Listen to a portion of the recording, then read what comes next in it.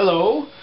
Today we will talk about some statistical information like demographics. Demographics. Demographics are groups of people by age.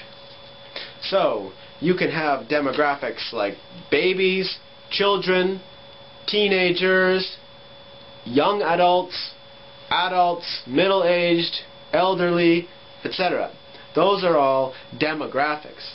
So in business we can say our book company is targeting the 20 to 40 demographic. Demographics can include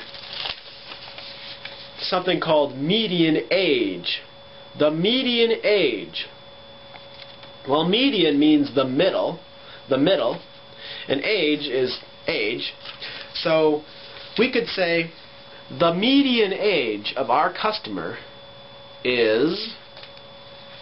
What is the median age of our customer? Well, if we take this example, let's say we have 1, 2, 3, 4, 5, 6, 7 customers. Our customers' ages are 1 year old, 7 years old, 8 years old, 9 years old, 50 years old, 100 years old, and 120 years old. So the median is 1, 2, 3, 4, 5, 6, 7. So the middle is this one, 9.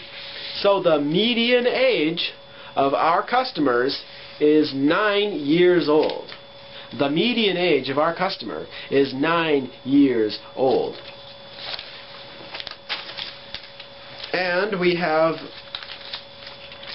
a different concept which is called average age. The average age. The average age. Average and median are not the same thing.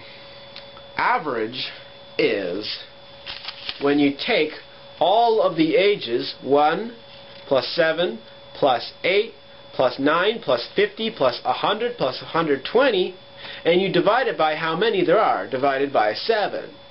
And that equals 42.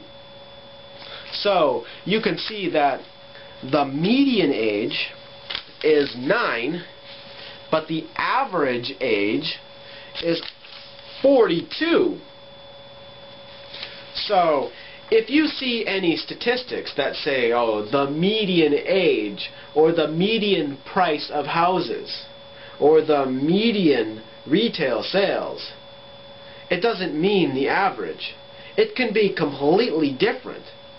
So you have to be careful when you are looking at statistics and information about economics, because median and average is not the same thing.